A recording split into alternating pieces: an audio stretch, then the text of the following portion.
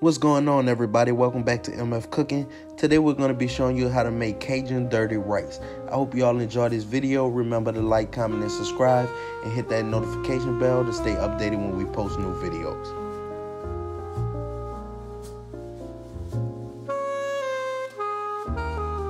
For this recipe, we're going to need 1 pound of ground beef, celery, green onion, red bell pepper, green bell pepper, onion, rice, beef broth, and minced garlic. First thing we're going to do is chop our veggies. We want to chop them pretty small because we're going to mix them with our rice and we want them to cook down.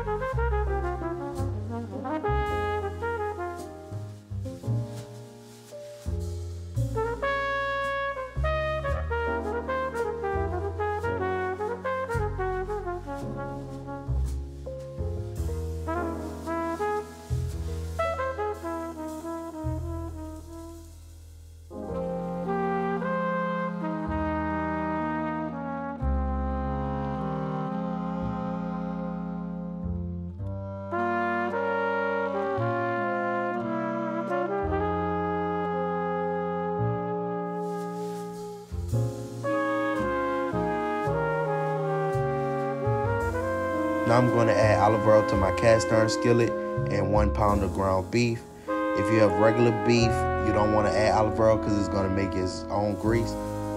Now we're going to take our spatula and chop up our beef. We're going to chop our beef pretty small because we like our ground beef to be all over our rice in proportion. Some people like bigger chunks of ground meat. It's time to season our ground beef.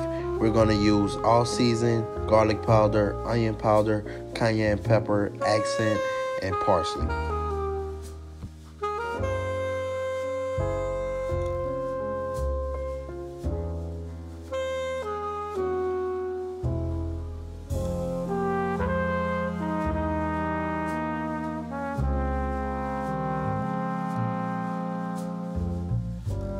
So now we're going to mix our seasoning and begin to add our veggies.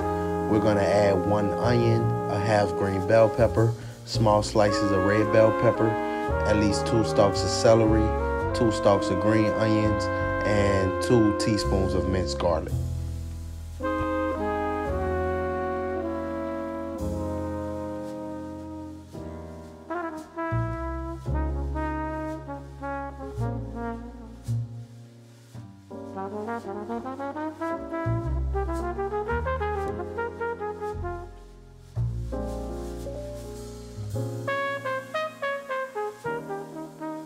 Now we're going to add 1½ cup of rice and we're going to mix it in so the rice can toast a bit. And then we're going to add 3½ cups of beef broth.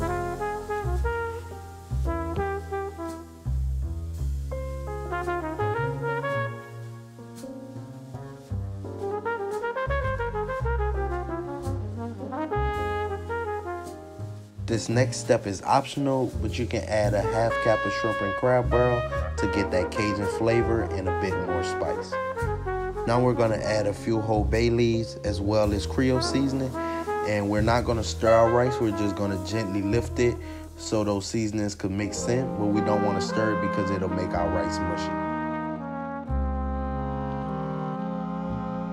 And now we're going to put our cap over our rice and let it simmer for 25 minutes. After 25 minutes, we can go ahead and lift our lid, and there we have it, Cajun dirty rice. And Remember, you want to lift your rice gently. You don't want to stir it around because it will become mushy.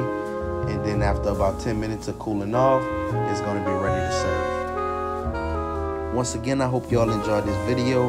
Remember to like, comment, and subscribe, and hit that notification bell to stay notified when we post new videos.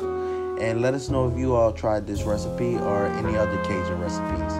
See y'all next time.